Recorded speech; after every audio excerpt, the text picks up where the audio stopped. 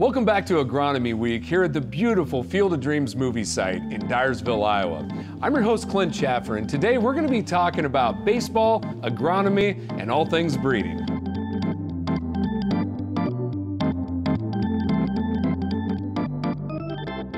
As we think about all the different advancements that has happened in both baseball and agronomy, we want to explore some of those topics. As you think about all these different changes over 30 years, what do you think, in your opinion, are the #1 changes?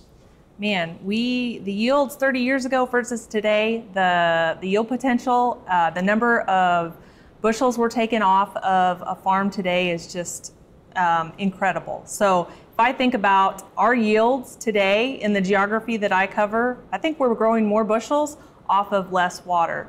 The other thing is that we're planting corn in areas that 30 years ago we never would have dreamed of planting corn, and that's through advancements in things like our drought tolerance, our drought guard gene, and also things like climate field view, where we at a granular level on a field are able to find those areas that we can optimize our performance and grow more bushels on those acres that just never would have been planted 30 years ago. So for me, one of the biggest advancements in breeding, especially in cotton, has been pest management. We've seen traits like Bollgard come through and be a major game changer for us with pest management, looking at our Lepidoptera species. Other traits coming forward, things like Thrive On, they're going to be game changers as well for our growers. Yeah, so I like your answer on traits and stress tolerance as well. And I think, as I think about the last 30 years, really we've just improved the agronomics overall because we have improved our genetic rate of gain. So we've been able to select for better disease tolerances, for example.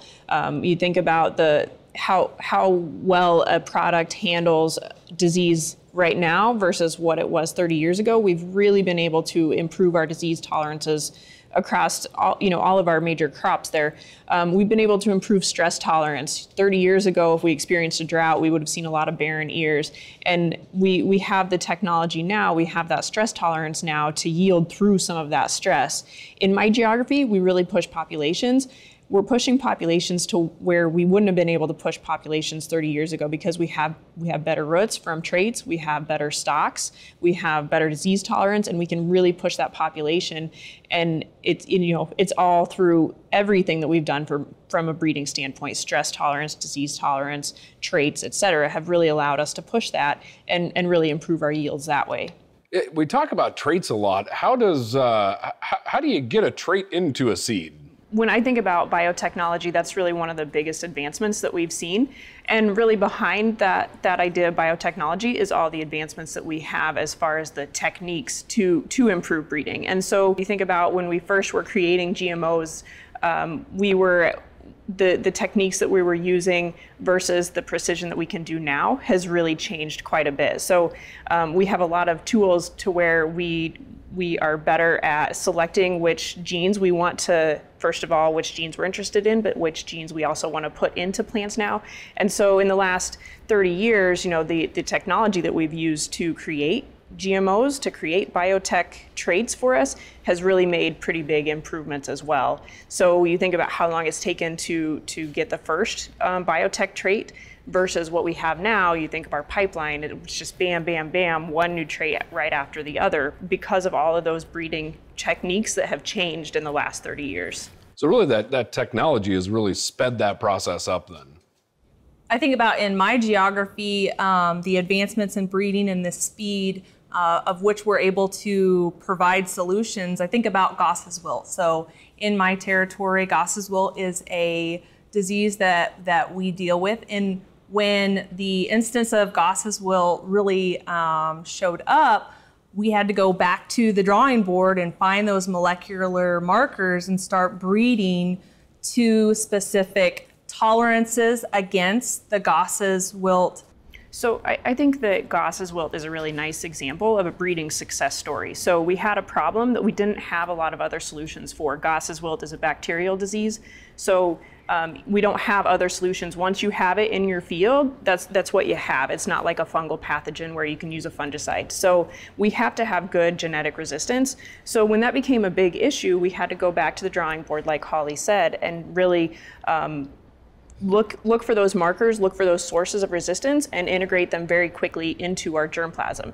And so I love talking about the Gossa's wilt, how we went from having something that was really susceptible to something that is really manageable through genetic resistance, and that's because of the advancements in breeding technology. So really, I mean, as we look at all the breeding advancements over the past 30 years, I mean, what's really changed?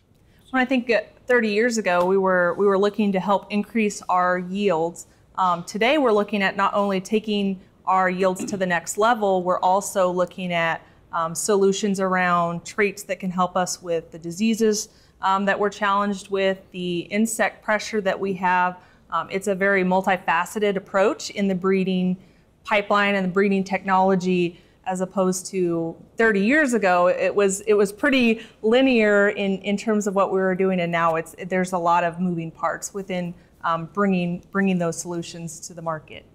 Our issues have been magnified, and breeding, things like Breeding 3.0 has really given us the ability to magnify the technology on the hybrids and varieties.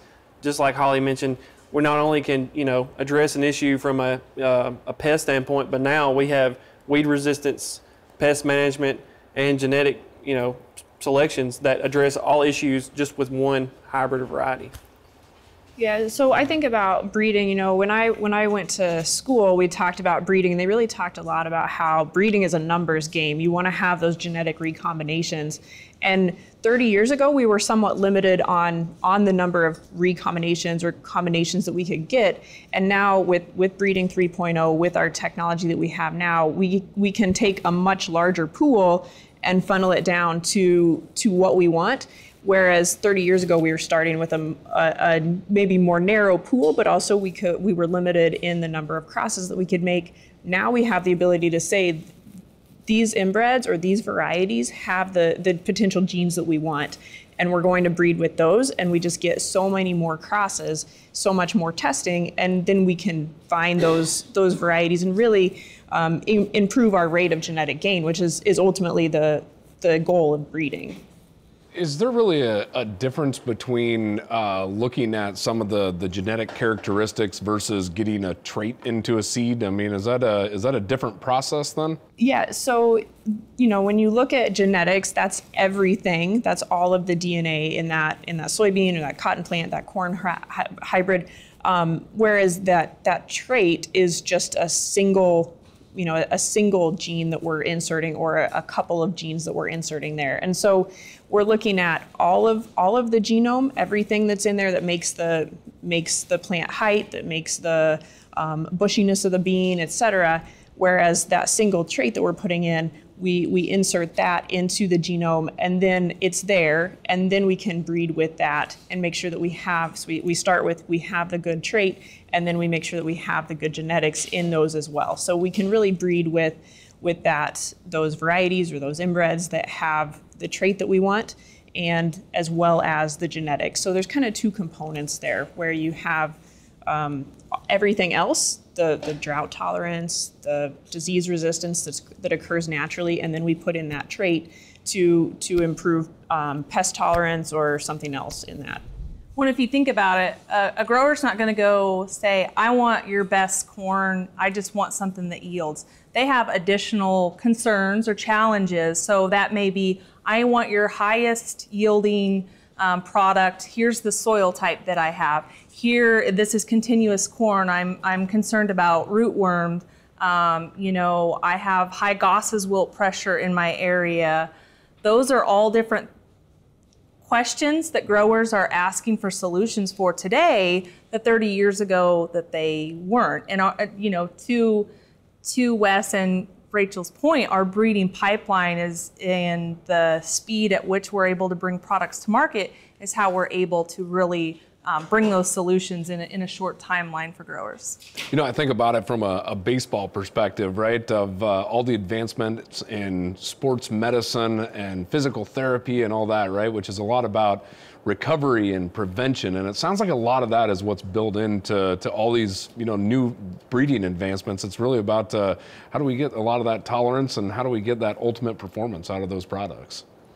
Yeah, I think, one thing that I think about in our breeding program, we have, the last 30 years, we've made tremendous progress in our breeding program there. But we're also set up to continue to make really good progress. So when we see a new problem, we have the tools that we can start to address that. So I think about tar spot, for example. It's a relatively new disease for a lot of our geographies. Some of us probably don't have it in their geography yet. But we have the breeding tools to where I'm confident that we're going to be able to tackle that. It takes a few years. Breeding takes a few years, but we have the ability to look for that genetic resistance and really start integrating it into our breeding pipeline, so that in a few years we can have better tolerances to tar spot than we do now. I don't know what the next problem is going to be, but there's always going to be a problem in crop production. And we have so many more tools now, I'm confident that we'll be able to tackle those problems in the future.